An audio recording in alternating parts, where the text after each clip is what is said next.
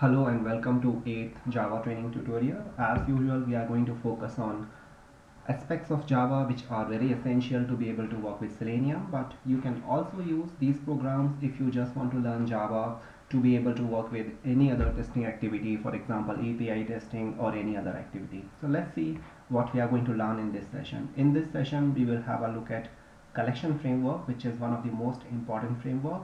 We will see code collection interfaces, we will see list, set, map, some of the most useful collection methods like size, is empty, iterator, etc. And then we will introduce ArrayList, HashSet, HashMap, and at last we will see how we can iterate through collection, that is through for each loop or iterator.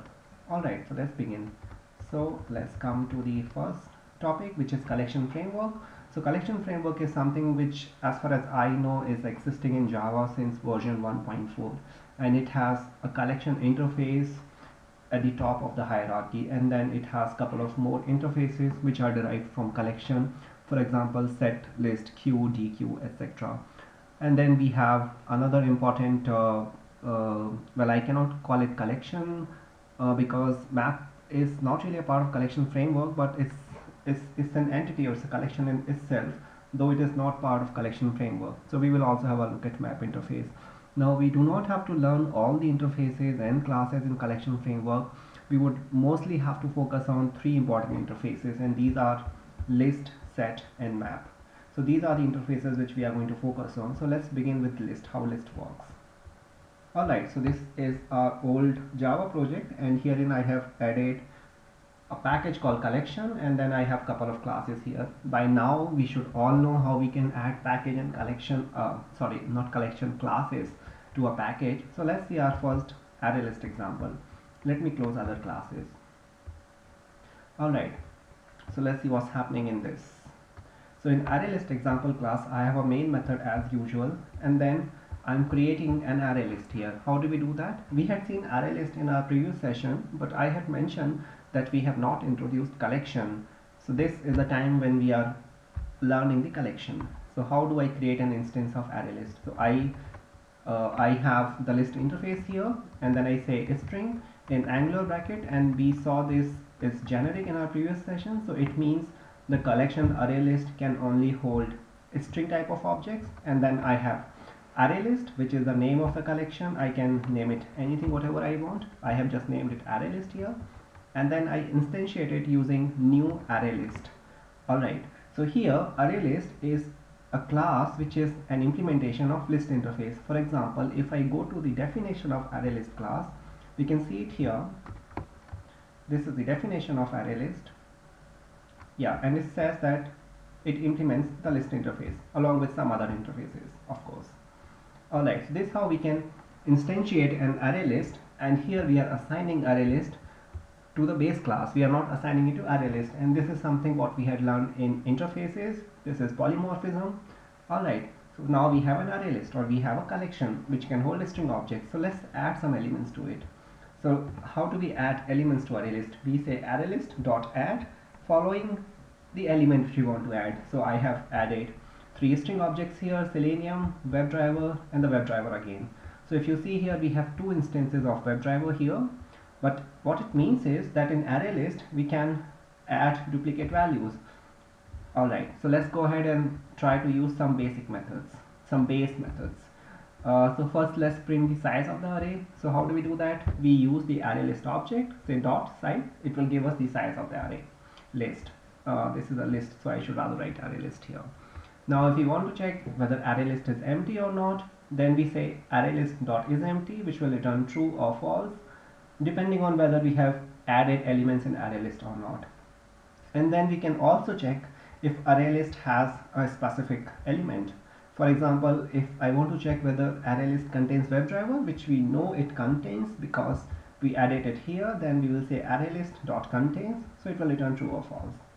Alright, let's come little down. Let's see how we can loop through values in ArrayList. So there are two ways to do this. One is the for each loop. We had seen syntax of for each loop earlier also. How do we write this? We say for the type of object which we have in ArrayList. We know they are all strings. So string str : ArrayList, and then we print the elements in the array list. So each value in the array list would be assigned to str object, and then we are printing it. There is another way to iterate through elements in array list, which is using iterator object. So for now we can assume, or we can understand that iterator provides an object which is used to iterate over an array list. And how do we do that? It is described here. We have to instantiate an object of type iterator. Now we know that our array list contains only string objects, so we should create an iterator object which is generified with a string. Now array list object can be used to create an instance of iterator. How do we do that? We say ArrayList.iterator. So this method is available in ArrayList class, which would give us an iterator object, and then we can iterate through ArrayList as long as iterator object has ArrayList has next element. Now how do we find next element? We say iterator.hasNext, which would let us know whether there is a next element in ArrayList or not. So as long as we have next element in ArrayList, we keep iterating. And how do we get to the next value? If we want to fetch the next value of ArrayList, how do we do that? We say iterator.next. So first we create the iterator object, we find out whether there is next element or not, and if it is there, then we get it using the next method. Alright, now let's see some other method. How do we remove element from ArrayList? Okay, so we can use something called remove method, and then we can remove an element from ArrayList. So we had added WebDriver earlier, and here we are removing it. After this, I'm just printing the ArrayList again. Let's see how we can add to ArrayList. So if we have two ArrayList, we can as well add them. So let's create a new ArrayList here. I have created a new ArrayList here with the name new ArrayList, and then I have added two elements to it called new ArrayList.add, Selenium Grid and Selenium RC. Now I will add this new ArrayList to our old ArrayList.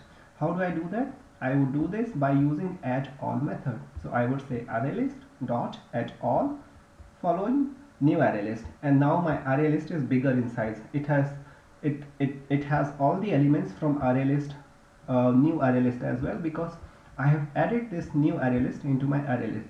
And at last I'm just printing these methods. So let me try to run this program and see how it goes. So this is the main method. I right click, run, and here are the results. So let me make it a little big, and now we will see the results. Okay, so first we added elements to ArrayList. So this is non-trivial. Yeah, so we are printing values from here. So we find the size of the array by using ArrayList.size method. Then we check whether it is empty or not. So false comes out here because it is not empty. And then we find out whether ArrayList contains WebDriver or not, which is true because we added WebDriver here. Let's see the next statement. This is a for each loop.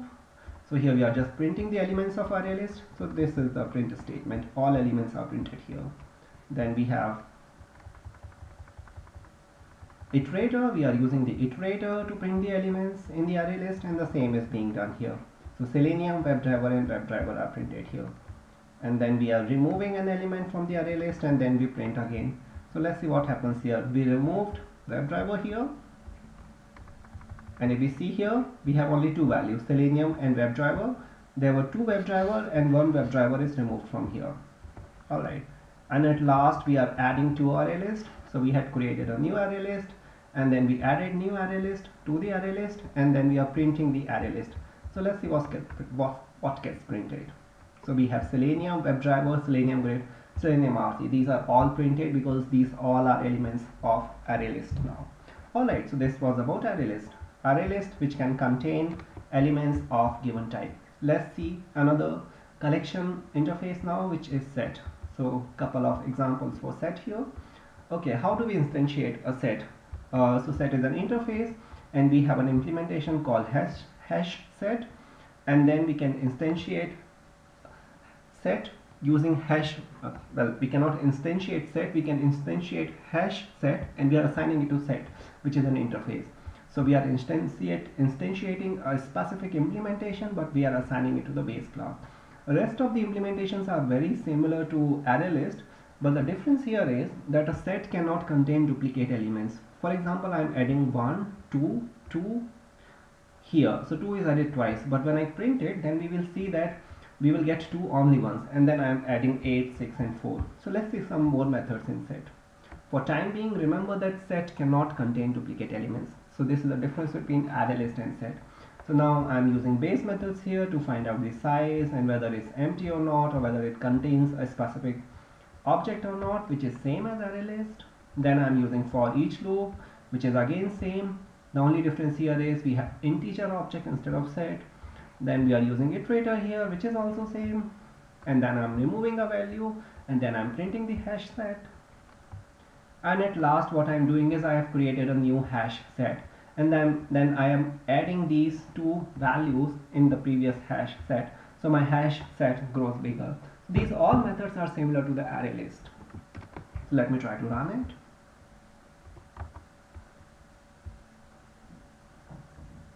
Alright, so it's all got printed now. So let's see what's happening here. So first is size of set, which is 5 because one is duplicate value, and hash set or set will not allow it, so it will have only 5 elements. Is it empty? No. Does it contain 3? Yes. Sorry, it doesn't contain 3, which is why we have false printed here. Then we are iterating through ArrayList. So if you see here, the values which are printed here are 1, 2, 4, 6, 8. Though we had added 2 twice, it is printed only once because set does not allow duplicate values. And then we are printing values using iterator. Then we are removing 3. Let's see this statement. So we remove 3. Well, looks like I never had 3 there. Yeah, so it doesn't make any difference to the set because 3 was never part of it. But in case you want to remove a value, you can use remove method. Alright, and at last we created a new hash set, and we added 10 and 11 to it. And then we added this new hash set to our old hash set, and then we are printing the hash set. So let's see this statement. So this is the final statement where we have all the values printed because our old hash set has values from new hash set also. So this was about hash set or set interface. Now let's see map. So map, you would usually be dealing with a specific implementation called HashMap. And before going into that, let's understand what is a map. Map provides mapping between key and values. So far we were having the angular bracket and type of object only once, but with map we will have it twice. So one value represents the key, another value represents the value. So in case of this map, I have key of type integer and I have value of type string. Now how am I instantiating my map? I say map following the angular bracket, which are generics, and then name of the map, which could be whatever name you want to give, new HashMap. So HashMap is an implementation of map, and I'm assigning it to base class. This logic of creating instance of a specific class and assigning it to base class is something which is very elementary in OOPS, and we should all understand this.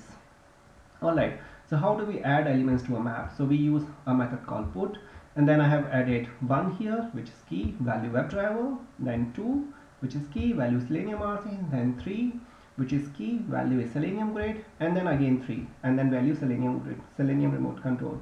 So we should understand one thing here, that all the keys in map are set, and we understood, or we learned earlier, that set does not allow duplicate keys. It means when you add a new value with the same key, then previous value would be overwritten. So our map would eventually have only 3 keys and values. We'll see it later. Alright, so let's use some of the basic methods here. So we are printing the size of map here using size method. Then we find out if map is empty using map.isEmpty method here. And then we find out whether my map contains key 3. How do we do that? There's a method called contains key, and then I pass the key here, which is 3. So map contains 3. So when we run this program, we should get value true. Then we pass a value to it. We find out whether my map contains Selenium RC, which is true because we added Selenium RC here. And then we find out whether it contains QTP or not, and it does not because we did not add QTP, and we all don't like QTP also, isn't it? We love Selenium. Alright, so let's see how we can iterate through values in a map. So if we want to iterate through values in a map, what we can do is we can use for each loop, but syntax is little different here. Well, syntax is same, but methods are little different here. So map gives us a method called keySet, using which we can find out a set of given map.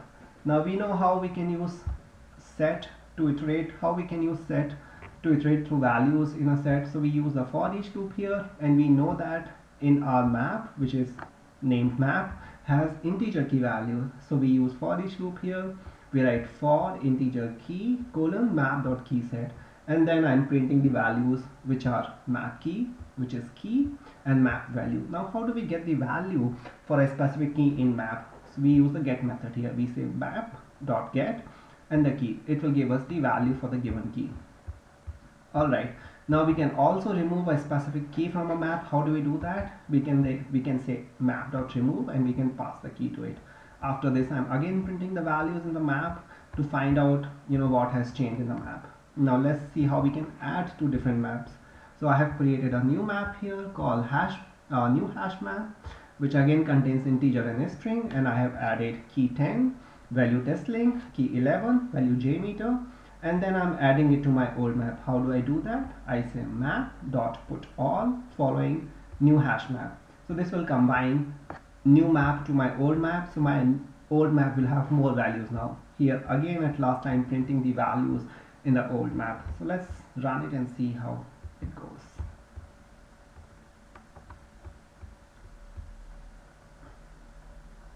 Alright, so it's all printed now. So let's begin here. So first, base methods. So map size is 3, which is right. Though we added 4 values here, or we put 4 values here, it is only 3 because we duplicated 3 twice. So map would not allow duplicate keys, the point to be noted. And here if you see, alright, let's see later which value is contained, whether it is Selenium grid or Selenium remote control. Okay, following this we have is map empty, which is false. Does map contain 3, which is true. Then we have map contains value Selenium RC, which is true because map has Selenium RC value. Does map contain QTP? No, that's not. Then we are iterating through values in the map. So I'm printing map keys and values here. So let's come down and see it here. So key is 1, which is WebDriver, 2 Selenium RC, 3rd remote control. So if you see here, 3 was added twice, but the latest value is kept. Selenium grid is lost. So the latest value, if there is a duplicate key, then the latest value for the key would be kept. Alright, then we are removing 3, and then we are printing the map key value again. So let's see what happens here.